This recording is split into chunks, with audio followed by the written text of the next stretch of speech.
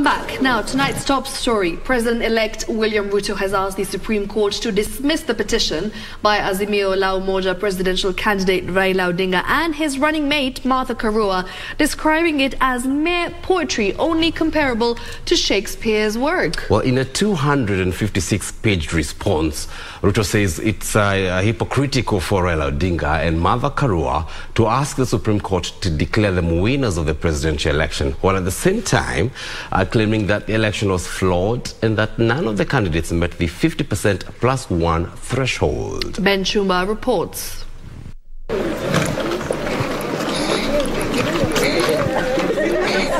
On Friday, President-elect William Ruto's legal team, led by former Tharaka Nithi Senator Kithure Kindiki and Uasin Gishu woman representative-elect Gladys Sholei, filed response to the petition by Azimio la Umoja Presidential candidate Raila Odinga, challenging Dr. Ruto's victory.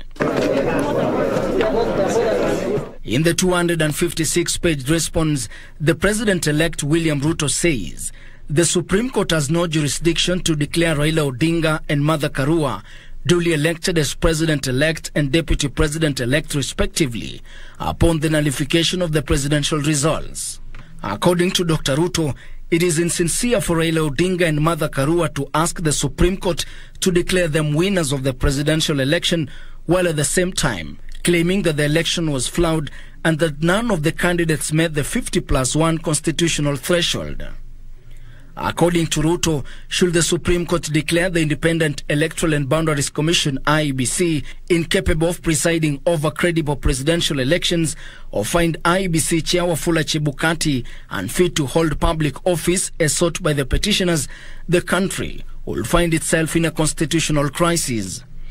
At the same time, the President-elect accused Raila Odinga of consistently disputing presidential election results and fomenting national crisis after losing presidential elections results as a means of forcing the winner to share power through unconventional and extra-constitutional government arrangements, popularly known as the handshake.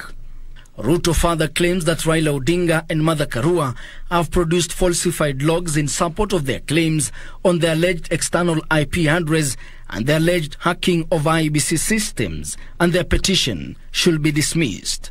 Ben Chumba, Easy Friday.